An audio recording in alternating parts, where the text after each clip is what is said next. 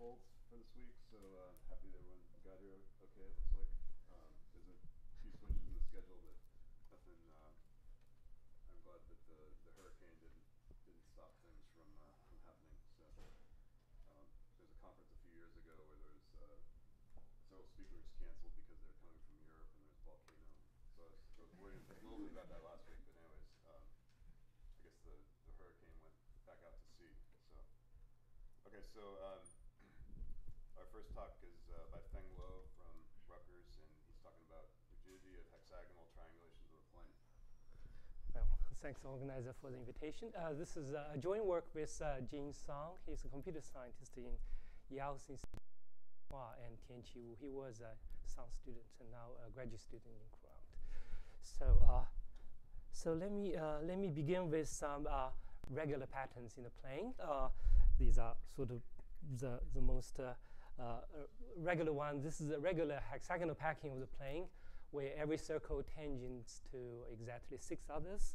And this is a regular triangulations, hexagonal triangulations. And there is also a regular square tiling of the plane where every square intersects exactly 6 others, and the size of these squares are the same. So let me just recall Thurston's circle packing first. So hexagonal means everything intersects 6 others. So a circle packing of the plane, this is a picture where this is a locally finite collection of closed disks on the plane, and hexagonals, every circle disk is intersect exactly 6 others, and it's a packing of the plane means every point in the plane is either in one of these closed disks or in one of these triangles bounded by 3 tangent circles. So here is a conjecture of Thurston in 1885, which says that whenever I have a hexagonal circle packing of the plane, just described in the sense I mentioned, locally finite and so on, then all the radii are the same. It has to be this picture up to scaling. And this was proved by Rodden and Solomon in 87. Also, I'd like to tell you the motivation of Thurston's conjecture. It turns out Thurston's conjecture implies Riemann mapping. So this is really a Riemann mapping problem, and so Rodden and Solomon solved it. And so here is one question which I don't know how to solve it, and I also don't know whether it will have any consequences. It says that whenever we have a hexagonal square tiling of the plane, so it's a locally finite collection of squares, it could have a different size, so that every square intersect exactly 6 others, and then the conjecture is that all squares must have the same size. It's no longer unique, because if you look at this picture here and you take a horizontal strip, you can move a little bit, and that will produce a different geometric tiling. But it looks like this will be the only ambiguities. But the talk today is about some uniqueness of this hexagonal triangulation plane, and clearly this is not going to be unique, because you can take this triangulation, take a vertex, and move the vertex a little bit. That will be another hexagonal triangulation of planes. But we're going to add some conditions, and that somehow is also the uniqueness of this hexagonal triangulation is going to relate it in some sense to the uniformization theorem. So let me begin with Thurston's motivation. It's really Kerb and Drev-Thurston theorem. It states that whenever I have a topological triangulation of a closed disk, then it can be realized by a circle packing of the unit disk. So here is a topological triangulation. It's a finite collection of triangles. And then the Kerb theorem will say he's going to produce a circle packing of the unit circle, so that every vertex in your triangulation is going to correspond to a circle there, and the boundary vertices are the circles tangent to the unit circle, and 2 vertices are joined by an edge, if and only if 2 circles are tangent. So So also this pattern is unique. And so here is the so-called nerve of the circle packings. And the theorem says that if you give me any triangulation, you can produce this circle packing whose nerve is isomorphic to this triangulation. So here is another use of it. And this is a picture I stole from Oded Schramm's talk. So let's take a half circle, and then we pack it by regular hexagonal circle packings. And so just put all the regular hexagonal circle packings inside it. And then from this packing, we produce a nerve, produce a triangulation with a disk, put for every circle, put a vertex at the centers. And by curve theorem, we can produce a circle packing of the circle of the disk. So this red corresponds to that. And Thurston's conjecture is that if we refine this hexagonal circle packing by shrinking the radii, this map is going to approaching the Riemann mapping. So here is so that was Thurston's motivation, a discrete Riemann mapping conjecture. So let me just rephrase it. You draw any Jordan curve, in fact, any bounded simply connected domain in the complex plane.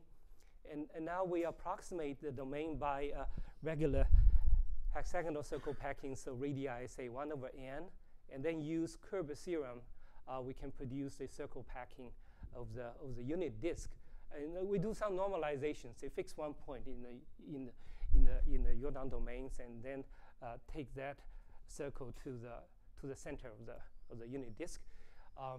And then Thurston's conjecture is that this when you take n goes to infinity, this sequence of so at the moment you have really a map f from the center of the circle to the corresponding center in the regular hexagonal packings, and then you just extend it to a piecewise linear map, and the conjecture is that this sequence of piecewise linear map is going to converge to the Riemann mapping. So there are two steps involved in Rodin-Solomon's proof.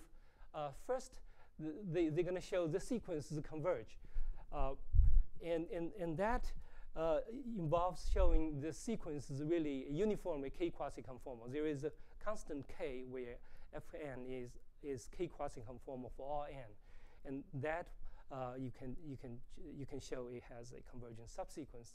And then suppose it has a convergent subsequence. You want to show the limit is conformal, and that's where you need to use the rigidity of the hexagonal circle packings. And so by taking the limit, you see the limiting map. You sort of really blow up these pictures here. You will get on one hand, on this side, a circle, hexagonal circle packing of the plane, and this is a regular one.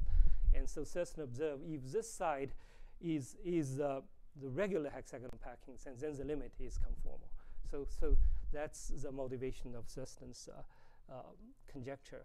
And so what we've been doing here is try to do some sort of analog of Thurston's conjecture. The motivation is that circle packing produces piecewise polyhedral surfaces, but those polyhedral surfaces in some sense are restricted. And so we want to know whether there is a sort of a discrete analog of Riemann mapping for any polyhedral metrics, which may not come from a circle packing. So let me just quickly recall polyhedral surfaces. So a polyhedral metric on a surface is really a flat cone metric on the surface. And so every point except finite number of them are locally isometric to a Euclidean open set. So we can define these as a metric grouping Euclidean triangles along their edges. And so these are the pictures. And the goal here is try to see whether we can, whenever I have a polyhedral surface, now can be described by a sort of finite set of data. I can put vertices coming from the cone points and draw the edges between cone points by geodesics, and produce a subdivision. So these polyhedral surfaces can be described by a edge length. So I give you a polyhedral cone metric, produce a geometric triangulation where all vertices contains the cone points, and then the metric can be described by a finite set of numbers assigned every edge a positive number subject to the triangular inequality. And these guys have a discrete curvature, which is focused on the vertices. So it's defined to be the curvature at the vertex. The vertex is really a cone. Is defined to be 2 pi minus the sum of the inner angles goes into that vertex. And so here is a picture. So this curvature definition here is independent of the triangulations. Okay, it's well defined, and this metric to describe it depends on the triangulations, where there may be many of them. Just fix one, we have a way to describe it. And I like to also say this is what I learned a lot by working with computer graphics people. So the triangulation they deal with is always Delaunay. So a polyhedral metric with respect to a triangulation is called a Delaunay if for every edge in your triangulation there will be 2 angles facing it. So it's a Delaunay if the sum of the 2 angles facing a fixed edge is the most pi. And now it's a well-known fact that every cone metric, oops, it's too small. So whenever I have a flat cone metric on a closed surface, then you can always produce a Delaunay triangulation, okay, whose vertices as the cone points. And so these are sort of naturally supplied triangulations for any cone metric. So these will be the key player for our discussion. So these Delaunay triangulations. So let me also recall briefly the motivation for our discussion of the hexagonal triangulation. So we defined some kind of discrete conformality of polyhedral metrics 2 years ago, and we established some discrete version of the uniformization theorems. So that's the motivation, and want to show that these concept is going to converge to the smooth. And so let me quickly recall a discrete conformality of polyhedral metrics. S is a closed surface, V is a finite set of points. So suppose I have 2 polyhedral metrics, D and D prime, on a closed surface. And we say these 2 are discrete conformal if we can find a sequence of polyhedral metrics, D1 from the first one, and D2, and DK is the last one, is D prime, and the sequence of geodesic triangulations, T1, TK on the surface. So by this, I really mean the vertices of the TIs is fixed. It's always the same as a given set V. Subject to 2 conditions. The TI is a Delaunay in DI first. And second, if TI and TI plus 1, if the 2 adjacent triangulations are not the same, then the 2 metrics are isometric by isometry homotopic to the identity. And so essentially, these are the same object here. We choose different triangulations of it. These are the Delaunays. And so the Delaunay triangulation associated to a flat cone metric generically is unique, but in some cases it may not be unique. And so these are the 2 different choices. And the third one is if 2 adjacent triangulations are the same, well, then the metric has to be changed. It's changed according to some scaling rule. So I can produce a function defined on the vertices to the real number, so that the length of an edge V and Vi in one metric and the length of the edge V and V prime in another metric are related by a scaling. So this has to be a positive number here. So if that occurs, and then we say this is sort of a vertex scaling change of the triangulations. So this is, so here is a picture, which probably is a better way to illustrate the idea. So suppose we take the boundary of a tetrahedra.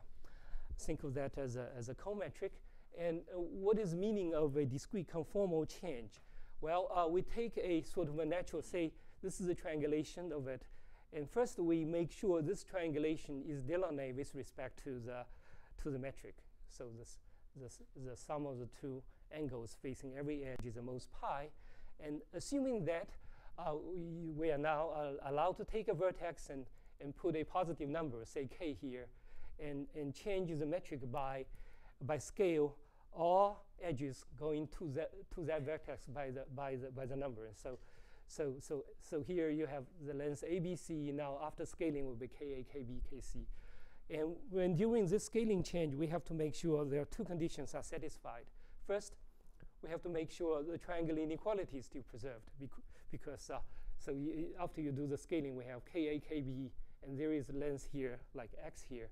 Make sure they still satisfy the Delaunay condition, the triangle inequality. And second, we also need to make sure that you do a stretching and shrinking, that it's not going to destroy Delaunay. So it's still Delaunay and satisfies the triangle inequality. And so at a certain stage of k, then if you look at this edge, say a red edge here, the sum of the two angles here may become pi. And in those situations, the Delaunay triangulation is not unique. And so we are allowed to make a diagonal switch. So this operation is really here, and this is the vertex scaling operations. And now you keep going. So this is the process that we defined as a discrete conformal change.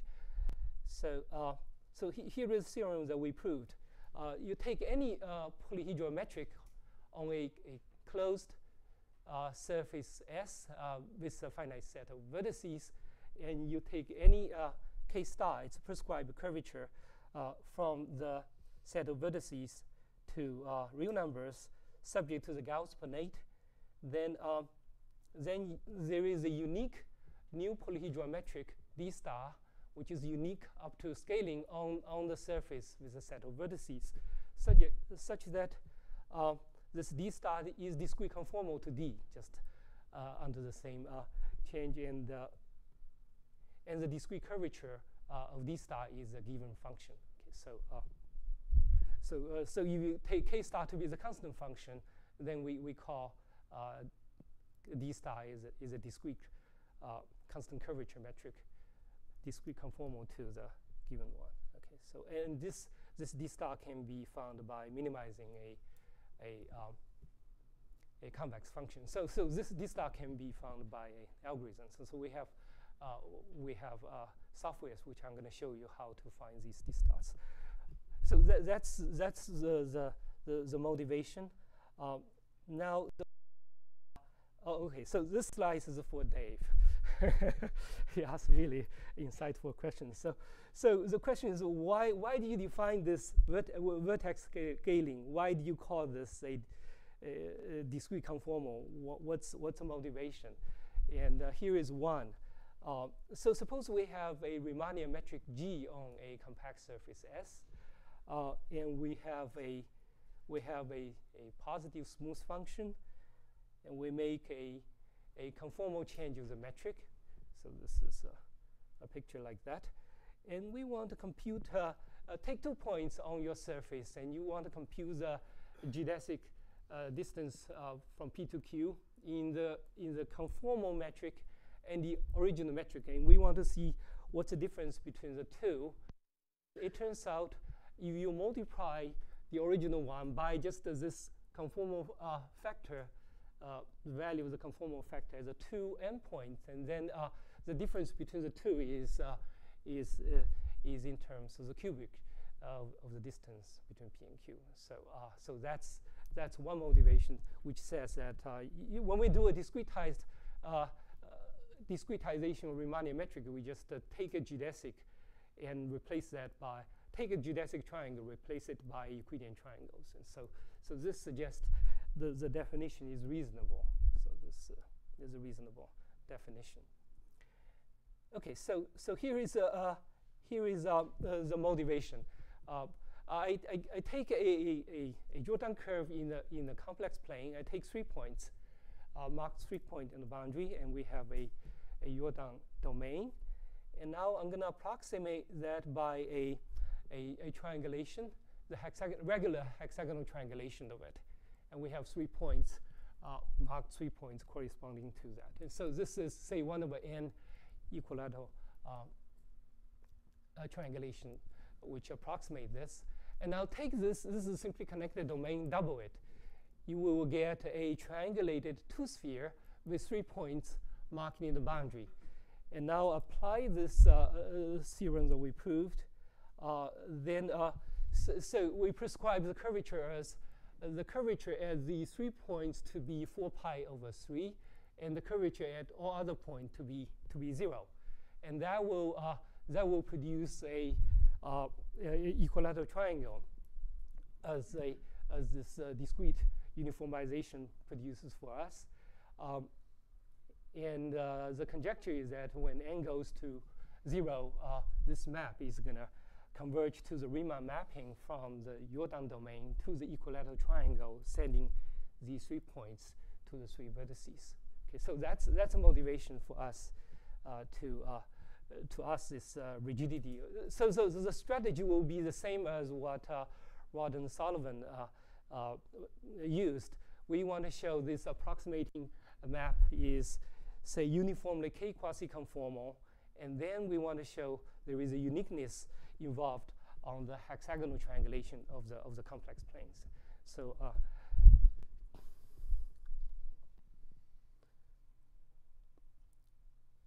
so I should also say that the situation here is probably more complicated than curve and Geoff Thurston's case, because we are in this discrete conformal process. We are allowed to have the change.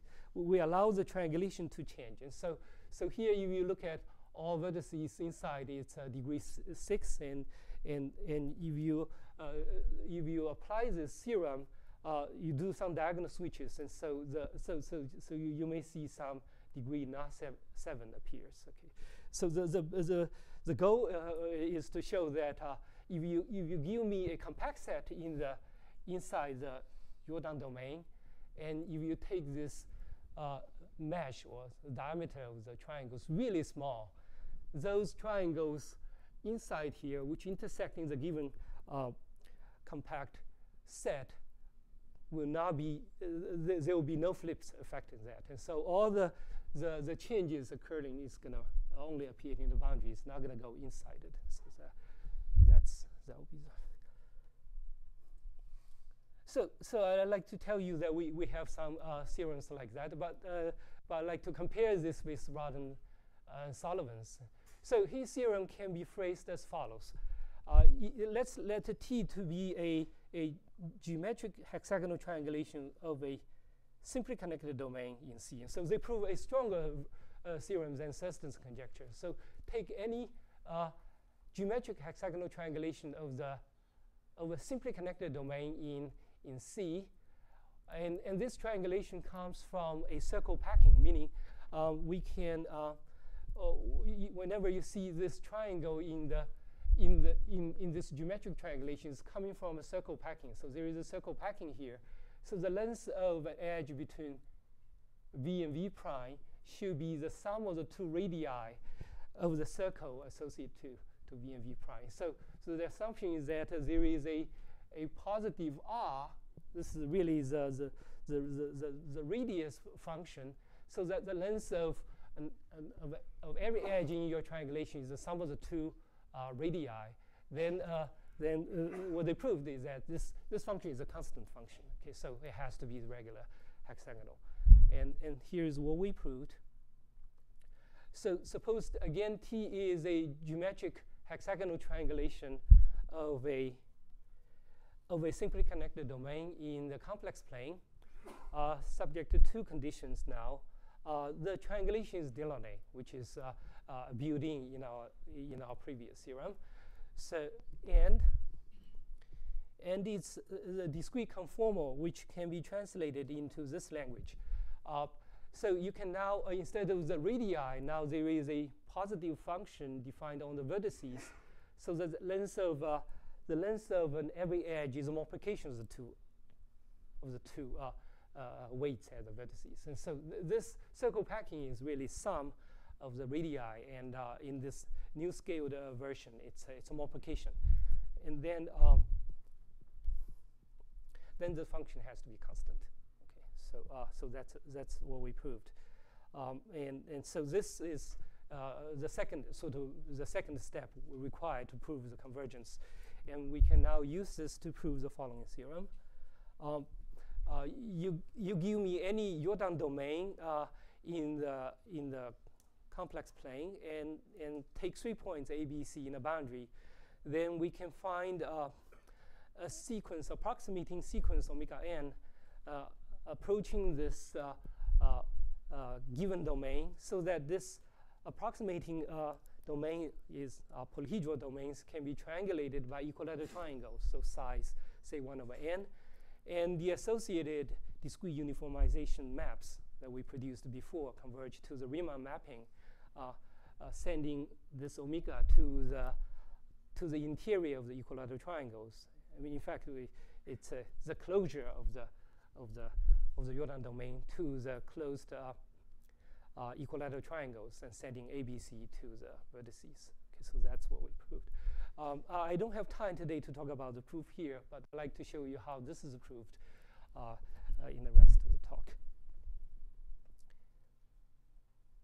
But the proof, in fact, we just went back to Rodden-Solomon's proof, and we produced a new proof of it, and this new proof, it turns out, can be generalized.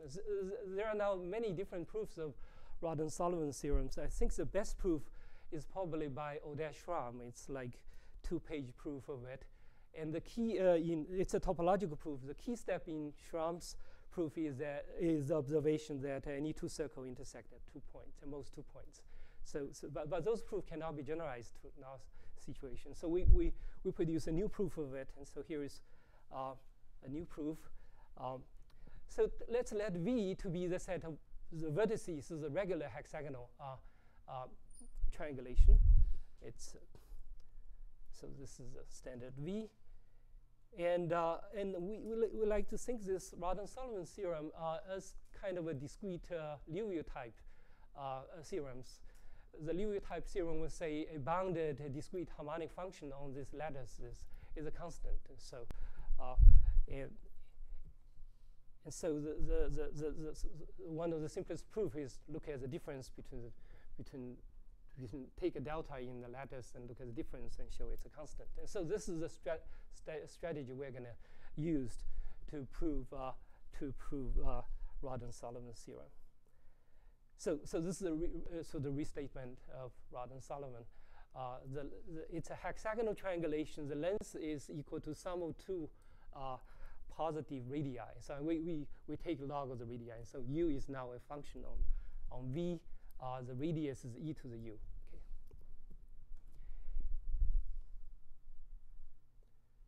So that's a picture. Now, first, there is an amazing simple observation. This is really by Rodden-Solomon, which says that if you have a hexagonal circle packing like that, so you have a circle packing, this is the local result.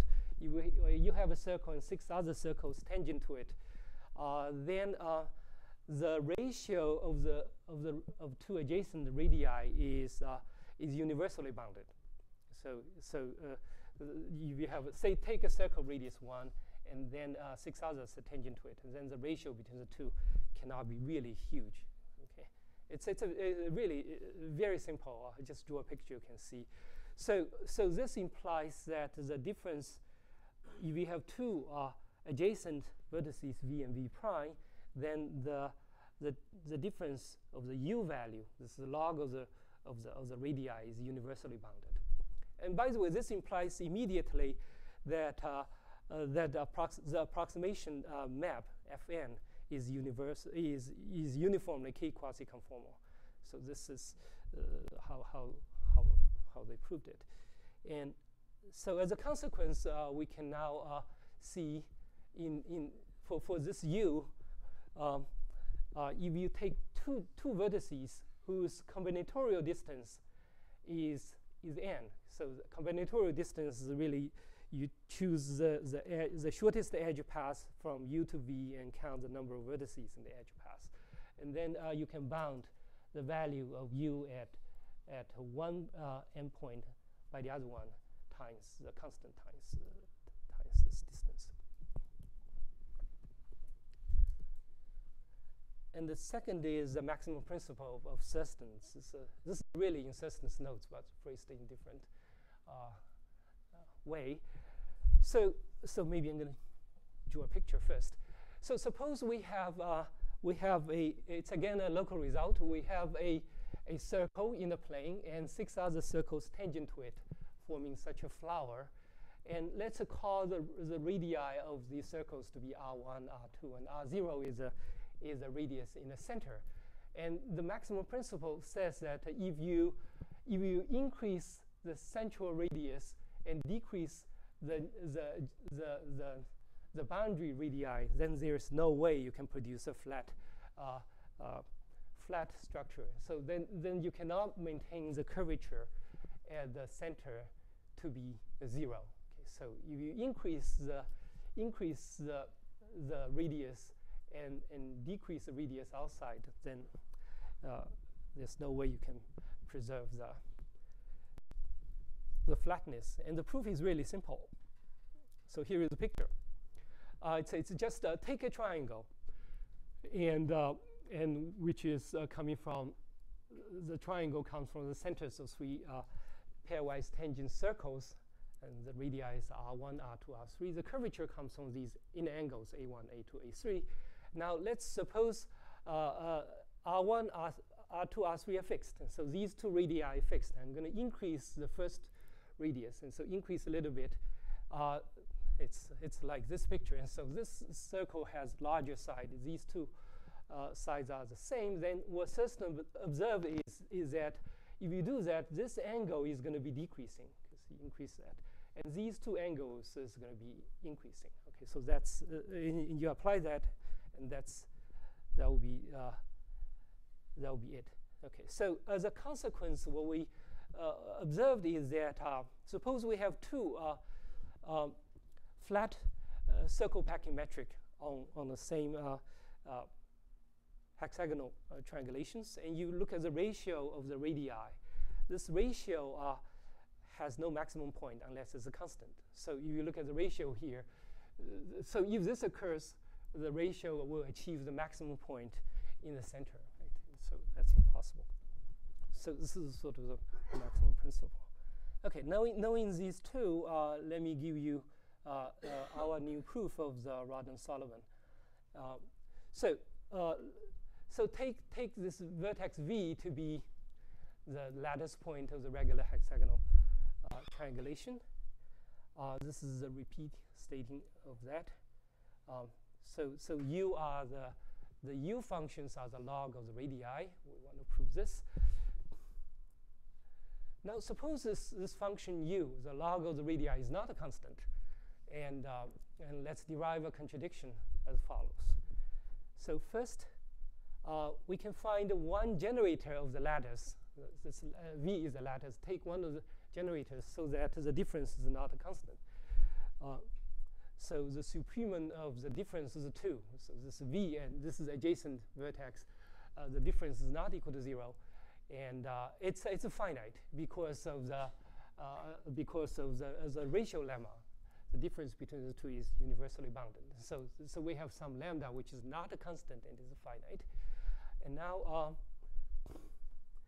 now we take a sequence of vertices in this triangulation. So there's a difference between the 2 adjacent U values is 1 over n close to the supremum. And then and the difference between any 2 is the most lambda because of the definition. And the difference between any two adjacent one is the most C. This is the ratio lemma. That was Rodden-Sullivan. So this is the definition. This is what we choose. So what we are really doing is I'm going to define a new function, u function, which is, this is a normalization. Take the original one, shift the origin to Vn, and subtract by universal number. So this is, the picture is the following. So in the original Vn, we have the origin at here, and now I have Vn. Oops, it doesn't curse here. Vn is a circle whose there is adjacent circle whose ratio of the radii is 1/n close to the supremums. And so I'm going to shift the center here to here. And then I will do a normalization. So this radii could be really big. I just rescale it to make this 1. So that's what we'll do. So shift it here. And for this new function, it takes value 0 as 0 because of the definition. This is a normalization. So for the new circle packing metric, this has radius 1 at that center. And this is by definition. And that's again the definition.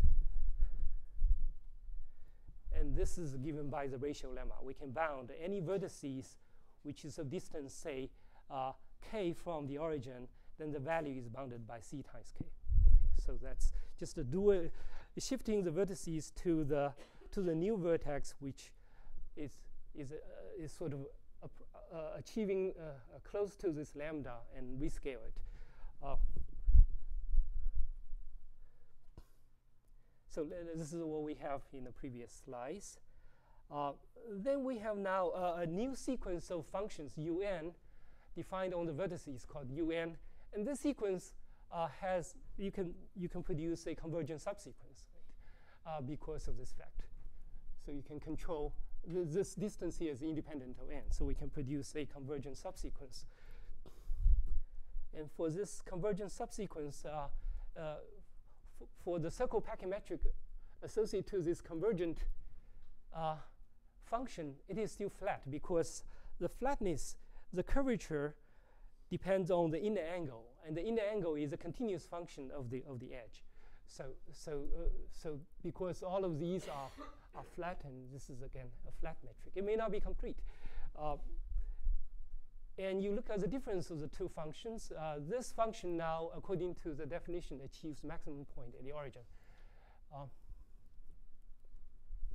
So when we let n goes to infinity, this is going to converge to lambda, and all the values are most lambda. And so this has a maximum point at the origin, and therefore by the maximum principle, it has to be a constant. So for every vertex, for this new circle packing metric, you take v and move in a delta direction. The radii is the difference of the radii is always this constant. Now we repeat the same thing. So just to go through the same process, apply the whole process. Instead of u, apply to u sharp, and we produce the second limit, u double sharp. And now we choose another generator, delta prime, and in this case, this new circle packing metric, this condition is a consequence of that, and this is a new one. We take another subsequence. So we have now a function defined on the lattice whose difference in delta and delta primes are constant. And so it's a linear function. So linear means really restriction of linear function on the lattice. Okay. And now here comes some really nice observation of Peter Doyle. So Peter Doyle, there is a spiral circle packing discovered by him. So the spiral circle packings are circle packings based on the hexagonal triangulation, where the radii is e to the u, where u is linear. And the key observation of Doyle says that whenever u is linear, that implies that the metric is flat. So here is a picture. So this is really what Doyle observed. It's a really nice observation. You take say a circle tangent to 6 others, and the radii are prescribed. Say the radius in the center is A, and this is B. This is 1 A B, and this is A. The opposite is 1 over A because of linearity. And from this we produce a polyhedral metric. Say the triangle 1 A B has a length 1 plus A, 1 plus B A B, and so on. And it's very simple to see that if you have such assignment of the radii, then the center here has flat curvature. The angle sum to be 0. And so really, what's really going on is maybe I'm going to draw a picture here. You have this triangulations, and these two triangles are really similar. Okay, and so this triangle, these three are similar triangles, and therefore these three angles sum to be pi, and the other three are also similar, so sum to be 2 pi. So that's what he proved. Oops. So this is the picture, and now you do the development map, because we assign the center of this sort of topological hexagonal triangulations is linear, and now we do a development map. The development map is going to be a spiral, and so this is Doyle's spiral, and you can Google it, and there are now many pictures in the web, lots of Doyle's spirals. And so his main observation is this is the following: if I have a non-constant linear function defined on the vertices of this the standard lattice here, then the circle packing metric, whose radius is e to the f, is always flat, and the development map is going to send two disjoint circles to two circles in the plane with overlapping interior. So this spiral picture will never produce embedding. There's always some overlapping. So you may some picture here looks like there are no overlappings. In fact, this is a covering map in some sense. This circle comes from two different circles mapping to the same circle. And so this is a generic case. You have a purple circle and say a green circle really have some overlapping. Okay, now using this, we can now so this scaled metric here, this limit now have non-injective development map according to Doyle, but this sequence is the limit of another sequence, and so you can conclude this circle packing metric, which you do some shifting of the vertices and do scaling, which will limit to here, will have a non-injective development map, because here you have two open set whose images are openly overlapping, and you keep doing one more time. The original metric will not have injective development map, but that was the assumption on Rutgers-Sullivan, that it's really a triangulation of a simply connected domain in a complex plane. The development map is injective, and so that's how the contradiction is derived. So what we need here is a ratio lemma for taking limit. The ratio lemma says we can take limit, and the maximum principles and the spiral situations. It turns out all of these three holds in our situation, and that's how we prove the theorem. So let me now go to our situation, which is a little bit more complicated. I like to, when we take a limit, we need to have some degenerations. And so a generalized triangle is a triangle whose lengths are positive. It consists of three positive numbers subject to the triangle inequality. So this is a non-degenerated triangle. So a degenerate one, just a line. So this is a line with A1, A2, and A3 is A1 plus A2. But for these generalized triangles, the angles are still well defined. So for this guy, you have 0, 0, pi. And furthermore, these angles are still a continuous function of the length. Okay, so this is so a generalized polyhedral metric on a triangulated surface. Now we assigned every edge a positive number subject to this condition. Okay, so topology may not be even two-dimensional. So a generalized polyhedral metric could collapse the surface to a one-dimensional line. That's okay. Okay, so this, and we still have the curvature well-defined. Just there's 2 pi minus the sum of these angles, and it's flat if the curvature is equal to 0. Okay. And a simple lemma, it's if you have a simply connected surface and a flat generalized polyhedral metric, you can still define a development map. Okay, so it's simply this is sort of monodromy theorems. And we can still define what is a Delaunay. Sum of the two angles facing every edge is at most pi because angle is defined. And this was the discrete conformal change, which I like to recall. So suppose we have a function defined on the edges of a triangulation, and we have a function which we're going to call this W discrete conformal vectors defined on the vertices. And then we can rescale the L function by the conformal factor. This is just multiply the length of the original one by 2 factors associated to the two endpoints. Okay, so that's yes. Is there some relationship between the AIs and the LIs, or AIs and Li. Yes, you can. You mean the yes? It's a cosine law. So how is this triangle generalized? Just that you allow it to be flat? Yeah, that's all. Yeah, this is the only one. The lengths are all still positive.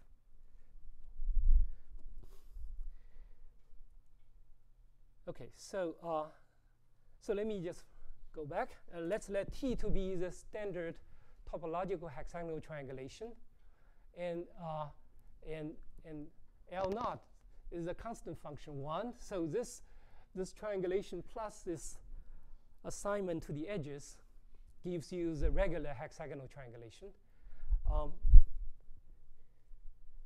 And let V to be the standard lattice, which is the set of vertices of T. And this is scaling factor. So this is sort of another rephrase of our result. We take the complex plane, this topological hexagonal triangulation. This is a scaling, vertex scaling with standard hexagonal triangulation. And suppose this metric is flat, Delaunay, and it has injective development map. And then we want to conclude this W has to be a constant. Okay, so this is the analog of Rod-and-Sullivan. So first we have the same ratio lemma analog to Rod-and-Sullivan. So suppose we have this is a triangulated hexagon with one vertex in the interior. Suppose this is obtained from the standard one by vertex scaling. Okay. And suppose this is a generalized PR metric flat at the origin. The sum of the angle here is pi. B1 is radius 1 neighborhood of the vertex. This is a combinatorial vertex. And then take any two adjacent edges, x and y. The ratio is at most 6. Okay, so and then the proof is basically triangular inequality plus this condition. Okay. So this condition can be phrased in terms of the cross ratio as follows. So it's really like A prime B prime. So it's A prime equals B prime. So this metric this metric comes from the vertex scaling of the standard one. It's the same thing as multiplication of opposite edge lengths are the same. Okay, so that's this. Just keep using the cross ratio condition plus triangular inequality plus the fact it's flat at the center. That implies this is very elementary and simple argument. And then there is a maximum principle, which I will say a little bit more later. But it says the following. So suppose we have we have a flat metric. It's a generalized polyhedral metric on this triangulated hexagon. And it's flat at the center. And take this metric and you do a vertex scaling. So this is my capital L, and this is a scaled one. And suppose in the scaling, the maximum point of U achieved at the center, then it has to be a constant. This is sort of the analog of Thurston's lemma for the circle packing. So if you, in that case, is basically adding the radii. Now you just multiply it, it still has the same result. I will say more about it. And then we need the angle lemma now. It's a little bit more complicated because of the degeneration. So you fix any vertex in the hexagonal lattices and look at the B2. This is the radius 2 neighborhood of the vertex. So take any vertex in the lattice and look at the combinatorial distance 2 ball. And if we have a Delaunay generalized polyhedral metric, which is flat at all interior vertices, and the development map is injective, then among these triangles, there is one triangle which is not degenerated. So there is one triangle whose all angles are at least 0.01. Okay, so it cannot be all degenerated to a flat lines. So that's because we need to take a limit, and in our situation, it could all collapse to a line. This lemma will say it's not going to occur. And now there is also a spiral situation. So all of the three can be carried over. So this is Doyer's picture. These are the radii, and the length of the edge is the sum of the two radii. And you look at the development map, you see this picture. Now, in our situation, here is the combinatorics. So let's say normalize the center here is radius, has assignment 1. This vertex has conformal factor A, B, and so on. If this is A, this is 1 over A. And the length of the edge is multiplication, so 1 times A is AB. And so that's the picture you see. And if you look at it, so these are the lengths of the triangles. And you stare at this picture, you see this triangle and this triangles are similar. If you multiply 1 by A squared, take this triangle, multiply by A squared, and that will be here. And so is this by symmetries. And so we have pretty much the similar situation like Doyer. So the sum of these three angles, 1, 2, 3, is the sum of the inner angles of the triangle. So 1, 2, 3 sum to be pi, and by symmetry, these two sum to be pi. And so it's always flat. So this is a picture. You do the development map. It's again a spiral picture, and two triangles. The development map is going to send two triangles to two overlapping triangles. So this was, in fact, discovered by my collaborator 4 years ago. So the statement is following. Again, we take the standard lattice, and W is a non-constant linear function on this lattice. And we need to assume something, because if you just rescale the standard metric by this W, it may not satisfy the triangle inequality. And assuming this triangle inequality is satisfied, then it's always flat. So here is the argument. And furthermore, suppose this whole picture does not collapse to one-dimensional. So suppose there is a non-degenerated triangle in this metric, then you can find two non-degenerated triangles here whose image under the development map overlap in the interior. And now we just go through the same machinery, and we just prove this. Okay. So let me finish by telling you the proof of the maximum principles. It was this picture. So we take a Euclidean triangle, and we are going to do this discrete conformal change by assigning vertices like EU2, EU3, and EU1, and change the triangle by multiplying the length according to the vertex weights. So this will be the new triangle here. And and so L is going to be fixed. In our actual situation, the L's are all constant 1. And now this angle AI is now a function of U. So we want to know what happened if you make some changes of U, its effect on these angles. So that's that. The simple observation is that if I is not equal, if you take AI and take, say, take U3 and you increase U3 and U1, U2 fixed, then obviously A3 is going to decreasing. This is becoming bigger. So that's this fact. And the interesting fact is also this. You take AI in Uj, it's equal to cotangent AK. Okay, so IJKs are distinct. This is the situation is a little bit worse than Seston's case. In Seston's case, if you increase the radius 1, this is going to be decreasing. Both of that is going to be increasing. But in our case, we don't have control of the increasing U1. You don't have a sign control of A2, A3, but it's given by this cotangent AK. Okay. So, but that's, it turns out, is enough for us to prove the maximum principle. So, here is one.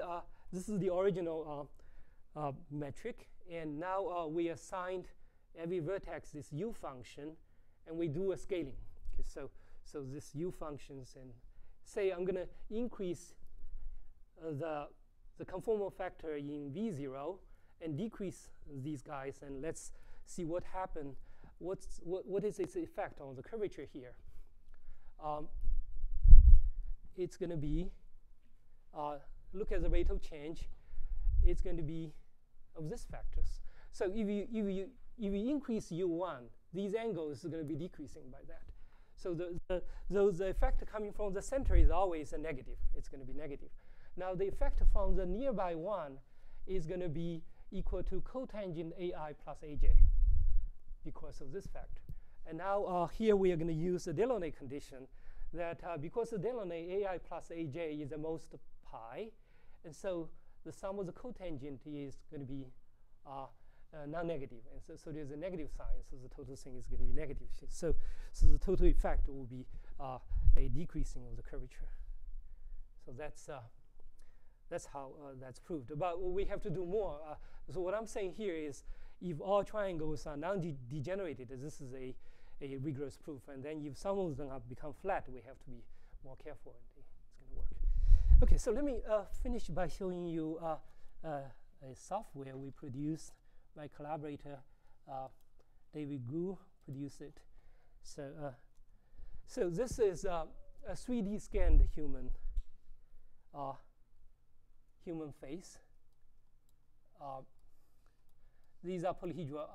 So 3D scan really produce the vertices for you, and then you do some interpolations, produce a triangulation.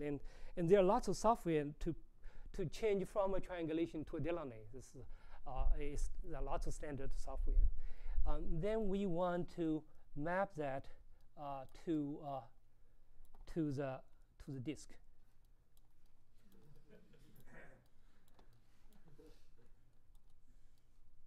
So that's the software we have, and you can see the triangulations. Okay, so our theorem now can guarantee that this is really approximating the uniformization metric. So, okay, I'll stop here.